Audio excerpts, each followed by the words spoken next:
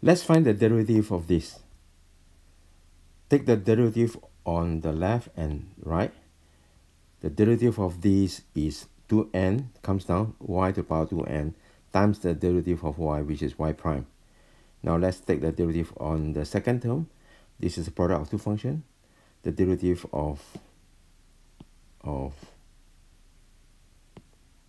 this is that, times the second function, plus the first function, times the derivative of the second function, which is that. We are applying the product rule. The derivative of this is 2m comes down, x to the power 2m minus 1.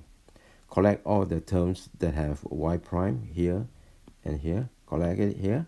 And then terms that it doesn't belong, that doesn't have y prime, move it to the right over here. To get y prime, you just divide both sides by this term, and then you divide the right hand side with the same term. Done. Thank you for watching. Hope video is informative and helpful.